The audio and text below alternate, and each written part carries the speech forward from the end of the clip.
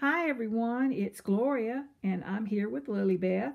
I know it's been a while since you've heard from me, but in light of all that is going on in our country and the world right now, I just wanted to come on and I think everyone needs a ray of hope in this situation.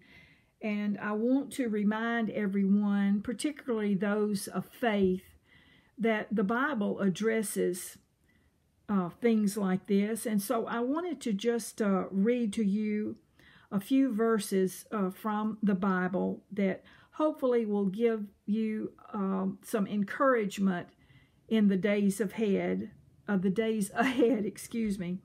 First is 2 Timothy 1 through 7, which says, "For God has not given us the spirit of fear, but of power and of love and of sound mind." I think we all need to really be aware of that in these days. I know that there's a lot of anxiety out there because of the situation, but we need to remember that this did not take God by surprise. He is well aware of our situation. And we just need to trust in Him, trust in the Lord with all your heart.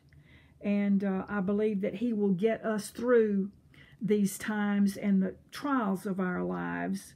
And one of the main scriptures that is helpful in a situation like this, if you could commit it to memory, but if not, if you just have it handy on a little card, and anytime you're feeling anxious about something, I need just a little encouragement. It is Psalm 91 and Psalm 91, and I'm reading from the NIV version of the Bible.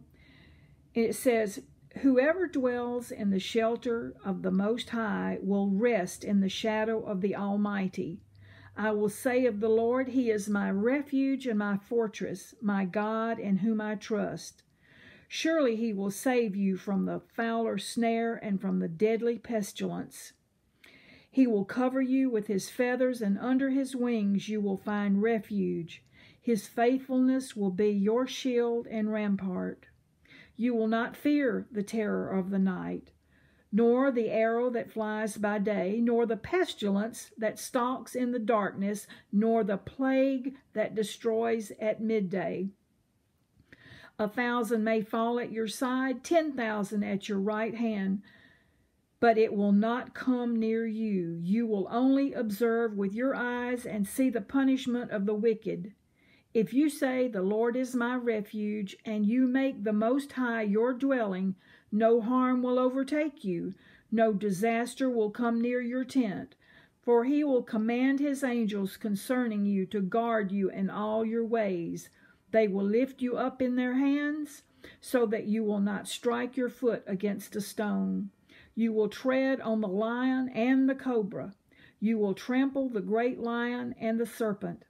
Because He loves me, says the Lord, I will rescue him. I will protect him, for he acknowledges my name. He will call on me, and I will answer him. I will be with him in trouble. I will deliver him and honor him. With long life I will satisfy him and show him my salvation."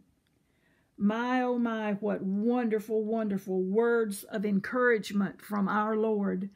And I'm hoping that as the days go forward, that you all will turn to the Holy Scriptures and turn to prayer in this time of our need, and just trust in the Lord with all your heart. And really, that's all I wanted to say today. I just wanted to give you a word of encouragement.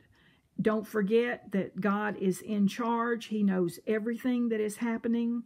Just call on Him in your hour of need. And I hope that I can make another video pretty soon. I wanted to show you that I have Lily Beth dressed in the Carter's vintage line, which is the Little Rose line. She has on a onesie, and of course the little stuffed toy here is the rosebud that goes with this line, and the rosebud bonnet and blanket. And I just think she's awfully sweet, and she certainly looks comfortable, and she looks as if she doesn't have a care in the world right now.